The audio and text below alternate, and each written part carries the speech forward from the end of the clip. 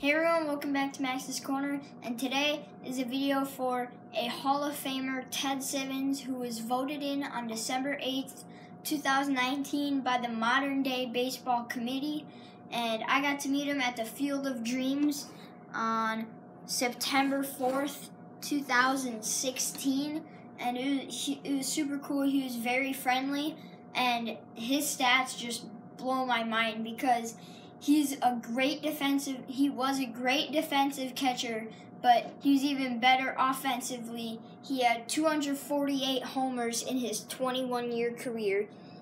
He was just short of 2,500 hits, and he was just short of 1,400 RBI, and he is second all-time amongst catchers in hits and RBI all-time, and that's just really amazing and a great feat.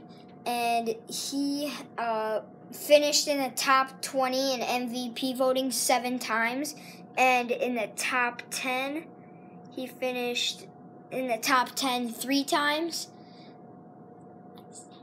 And yeah, he's just a great all-around catcher, and I'm super glad I got to meet him. His inscription is 8-time All-Star because when I met him, he wasn't in the Hall of Fame yet. He should have been, but he wasn't. And it's a short video, but it's very good. It's a good video. Please stay to the end. Thank you so much for watching. Like, subscribe, comment, share, and I'll see you later. Okay. And this way, that way your timer should hopefully catch up. Yes. Awesome. There you go.